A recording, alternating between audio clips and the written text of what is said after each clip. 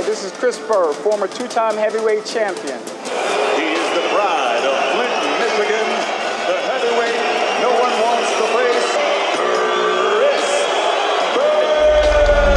Byrd. Bird's Eye View, I'm here with Miguel Cotto. How you doing, man? I'm really good, and you? I'm doing good, man. I'm hanging in there. Look, talk about your fight coming up, like with Delvin Rodriguez. How's camp been? Camp's doing really well.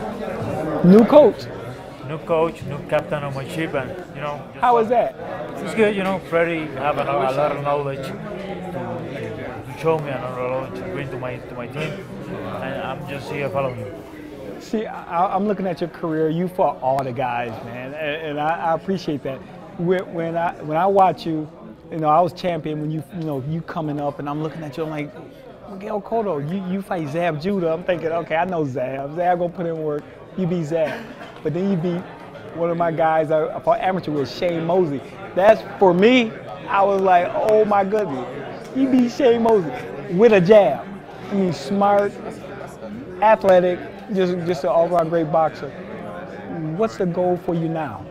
I'm just finishing my career in the best way possible. And I know with Freddie and here in LA, I'm going to do it in this way. So what's more to learn, like with Freddie? Like, it's a new coach. So you learning, like you said, the tricks.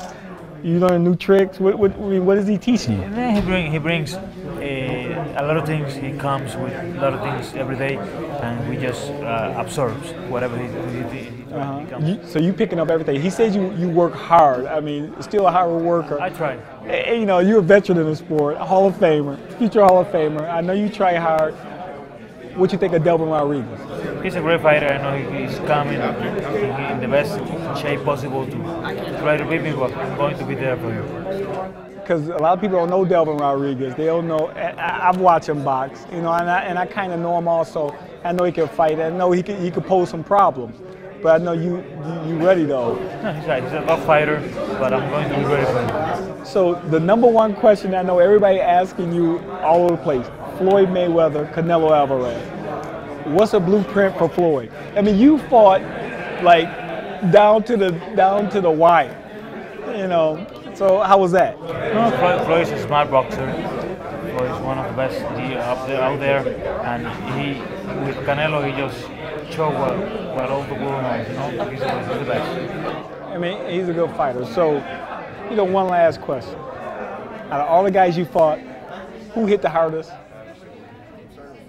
The guy who hit me the hard was this guy.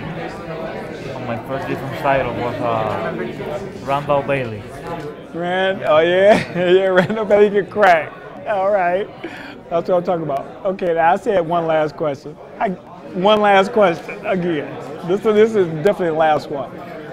What guy did you fight when you signed the contract? You kind of worried about. You like okay, man. That when they brought the name up, you like, man, that's gonna be a tough fight. But I'm willing to fight because I know you're willing to fight everybody. That's why Miguel Cotto was like that his whole career. I'm able to face everybody. That's what I'm talking about. That's me. I mean, I'll fight everybody. I don't care who it is. So who is that guy? I don't have. It's not even a guy. You didn't even worry. My man, that's what I wanted to hear. Hey, thank you for your time, man. God bless you. I hope you do well in your fight. Thank you. All right, thank you.